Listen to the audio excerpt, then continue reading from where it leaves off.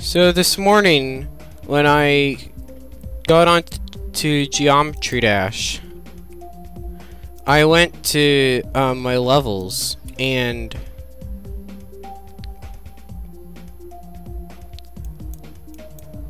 some of them apparently got deleted for one reason or another. I'm not sure why. I tried going back to, like, Nevermind, one of the levels that got deleted. I tried going back, changing one thing, and then verifying it, trying to upload it, and it says that the upload failed. Dreamer also got deleted.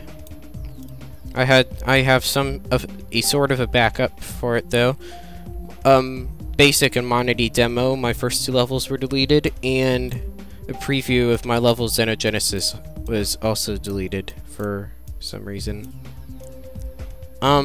If anyone watching this video knows what happened, I would love for you to tell me, because now I only have 7 levels.